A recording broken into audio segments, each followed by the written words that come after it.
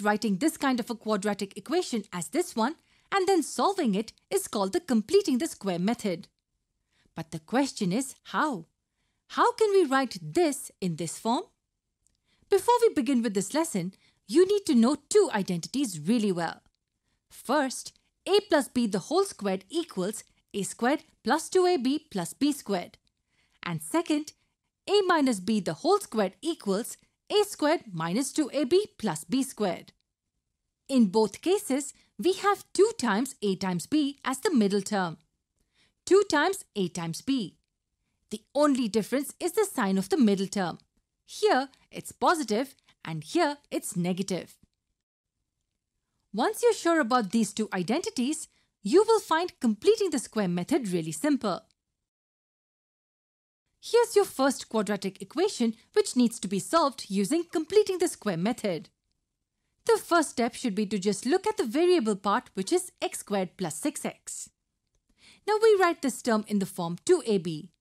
Here a is x and we don't know what b is. We can write it as x squared plus 2 times x times 3 minus 16 equals 0. Now that we've written it in the 2ab form, we know what b is. It's 3. So to form a perfect square, we can add 3 squared to this. But we can't just change the equation, right? To keep the original equation balanced, we subtract 3 squared too.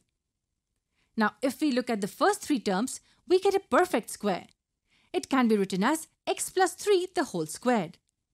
And as 3 squared is 9, we can simplify this to get this equation. And now I think you know how to proceed. We transpose 25 to the other side to get this.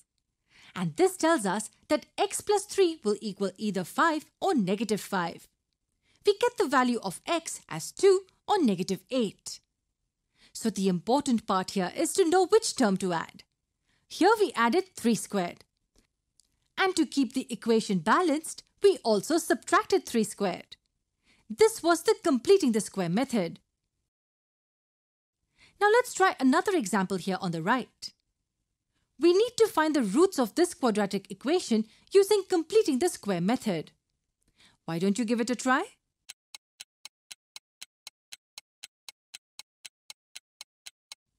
Okay, so the first step is to look at the variable part. Next, we write this in the form 2ab. We can write it as x squared minus 2 times x times 2 minus 12 equals 0.